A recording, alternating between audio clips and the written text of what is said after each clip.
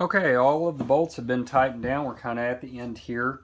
Wanted to show you just a couple of things that I did with the lid that you can do or choose not to. One of them is to retain it with a maybe a piece of cord or string or whatever you want to do, but this keeps you from losing the lid.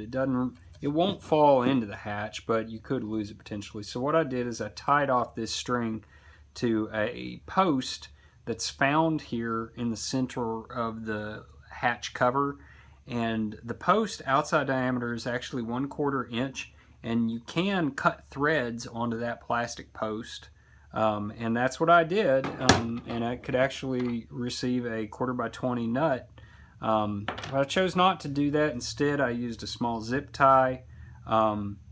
Additionally, I put a little piece of tape to hold the tag end down. Like I said, that just retains it and keeps you from losing the lid if you were to drop it or something like that. I want to show you how the fish system works if you needed to clip something in. And I put 2 clips. I put one on the right and then one on the left just to show you how this works. But when I get something out of the left one, I already clipped in a string and it is connected to, what do we got here? This is a dry bag, and in here is one of the most important things you can take on your fishing trip. You'll be the hero or it'll save your day, one of the two. Let's see, what do we have? Ah, yeah, that'll save your day or someone else's day. Yep, that's what you want. So put that in your dry bag, and you can just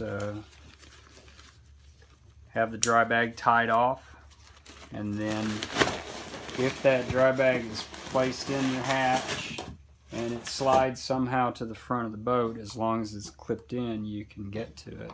And these are the little D-ring clips that I have, and I just put a little loop on the end of the string.